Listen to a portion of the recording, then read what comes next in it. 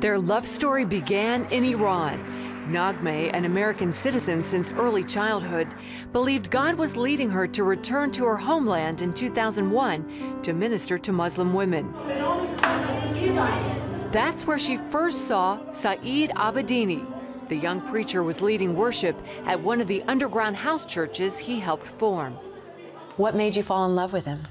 His passion. I think as a young woman, I always prayed. I said, Lord, I can't marry someone who's mediocre. I want to marry someone who is passionate for you. But I had no idea how he would answer my prayer. I had no idea it would be so radical. Not long afterwards, the two married in Iran. Their wedding drew hundreds of well-wishers and aroused the suspicion of the Iranian Revolutionary Guard. Our wedding, our union was a miracle because we were both Muslim converts and they allowed us to have a Christian union. Bibles were passed out, Jesus film videos were passed out, and many people came to know Christ, hundreds. Well, it takes a special bride to be able to be willing to share her big day. Jesus shined, which made me happy. Yes, I mean, you imagine that day it's going to be all about you, and it wasn't. It was just a big, I mean, it was amazing. It was what we both would have wanted for a wedding.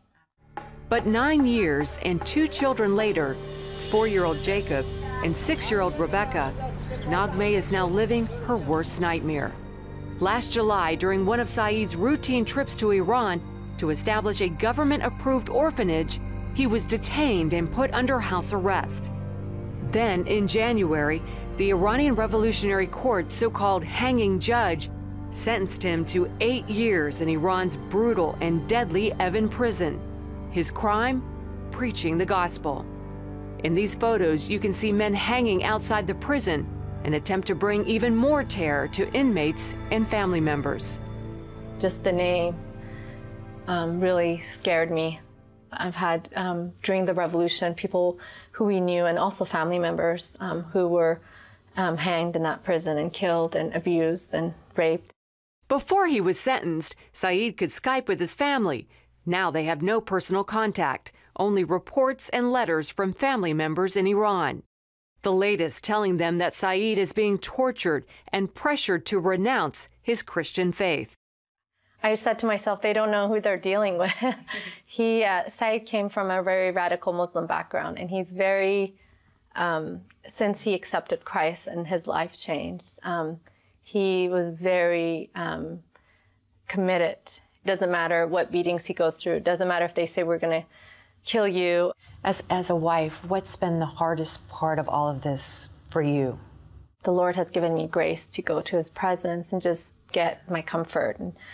But as a mom, every time is it's like a stab in my heart when I see them struggling and I can't do anything about it. My son is his character has changed 100%.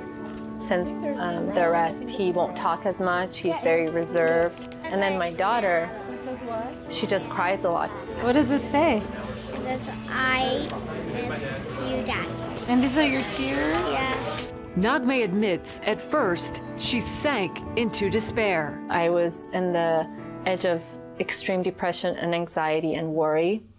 And I could see that where I was almost being broken, I would have had to check myself in, but the Lord didn't let me break. I clung to him and I cried out to him. I said, Lord, in Philippians, you promised you will give peace beyond understanding. And he gave me that peace. And so the scripture is true. I just want people to know that if they cling to him and believe in his scripture and just don't let him go, hold on tight, he's going to get you through whatever it is. In the meantime, the American Center for Law and Justice is going full throttle with both a legal and media campaign. Jordan Sekulow says publicity could be a lifesaver for Saeed, just as it was for Iranian pastor Yusuf Nardakhani, sentenced to death for his Christian faith. But late last year, thanks to a major publicity and prayer campaign, Nardakhani was freed. What's the chance that Pastor Abedini will walk out of Evin prison? The only chance is people speaking out. Chance-wise, surviving one day is not a great chance, honestly. You can be beaten to death by the guards. You can be beaten to death by a fellow inmate. If the story is talked about, people don't get beaten as badly. The good news, people are talking. Nearly 500,000 people have signed the Save Saeed petition on the ACLJ's website. In September of 2012, And Christian musicians are also speaking out on his behalf. Help us share his story. Sign the petition at savesaeed.org. So help me God.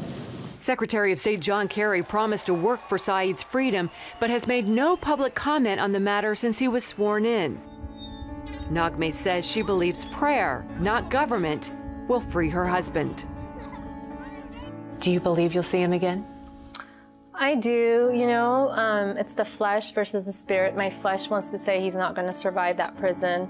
But when I pray, I feel like the Lord, he's a God of hope, and he tells me that it's at his time he will release Saeed.